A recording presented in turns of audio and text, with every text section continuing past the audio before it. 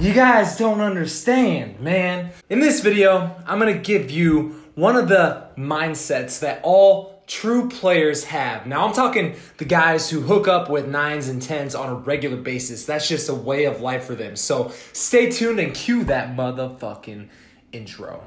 Okay. The theme of today is to proceed as if success was inevitable. Now, I work with a lot of guys via Skype coaching. I work with a lot of guys in person. And the guys who obviously pay for that coaching, a lot of them have a very similar problem.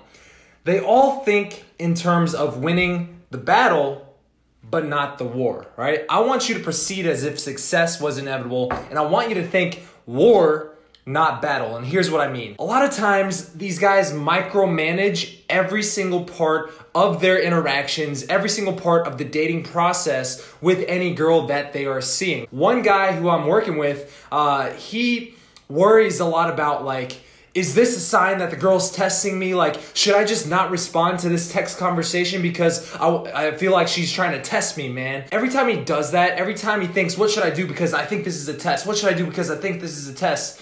He's worried about lowering his value. So in the specific example I'm thinking of, he was worried that a girl asking him out to lunch, for example, was a way for her to start leading the interaction. He was worried that it was a shit test. And I'm like, bro, like maybe she just wants to see you. And even if she is the one asking you to see her, that's just one small battle, right? Me, myself, I'm willing to sacrifice one small battle, one small shit test, one interaction where she led for the greater good. Because I know if she's making the effort to want to see me, even though she's leading, right? We all know that men should be leading most of the time. But even if she leads one time, I'm going to be okay with that because all the other times, I'm the one leading. Because when I see her in person, if she asks me to lunch, right? If that is her way to test me, I know when I do see her at lunch, if I accept her offer, I'm going to be cool. I'm going to be collected. I'm going to have charisma. I'm going to be challenging her. I'm going to be teasing her.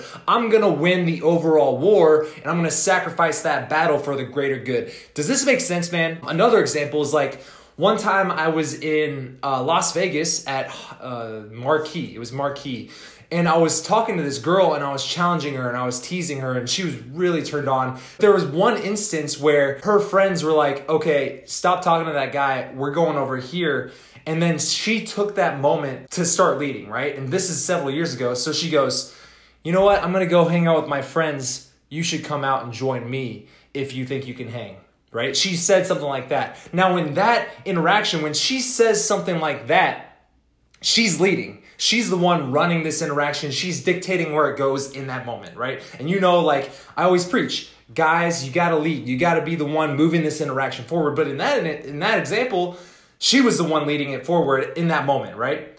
But in that moment, I knew I had one of two options. Either I can choose to not accept the fact that she's trying to take over leadership in this interaction, in this moment, and then I can go my separate ways and not go with her, in which case I lose, right? However, if I did choose to accept her frame in that moment, if I did choose to let her lead the interaction in that moment, I know that my chances of winning the war, if you will, increase, right? It's the only good option I have. So I know that when I do follow her outside to go hang out with her and her friends, I know that I can lead it from there. I can take control back, all right? I'm thinking bigger picture here. And another more common example, one that you could probably definitely relate to, is buying a girl a drink. Let me ask you this. Have you ever been in a situation where you're out with your friends and you meet a girl who's out with her friends and she tells you to buy her a drink? In that moment, do you think, oh my God, I've seen all these dating advice videos. I've seen all these pickup artists talk about like how you should never buy a girl a drink. And so you hold your frame strong, or you do any of these things to like refuse to buy her a drink. Let me ask you this. Have you ever done that and had her get offended and not want to talk to you anymore? Yeah, of course. If you're out in bars or if you're out talking to women on a regular basis, it happens all the fucking time.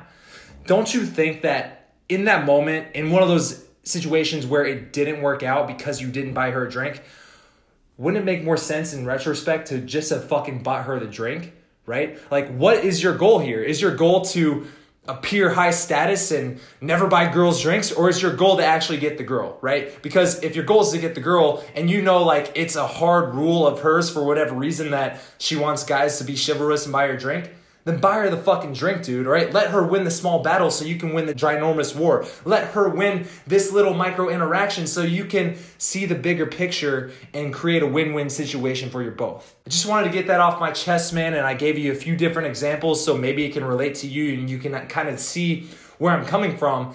And if you can do this and if you can apply this immediately to your own life, thinking bigger picture rather than smaller interaction, all right? Get your head out of the cloud. Then you, my friend, will be very successful in not just dating and social and girls and banging 9s and 10s, but in business too. A lot of businesses online, mine, for example, I'm willing to spend $1 on advertising because I know I'll get $2 back. It's losing the temporary battle to win the bigger picture. On that note, if this made any sense to you at all, give me a thumbs up, man. And if you haven't already subscribed, then hit that subscribe button down below and I will see you in the next video. Peace out.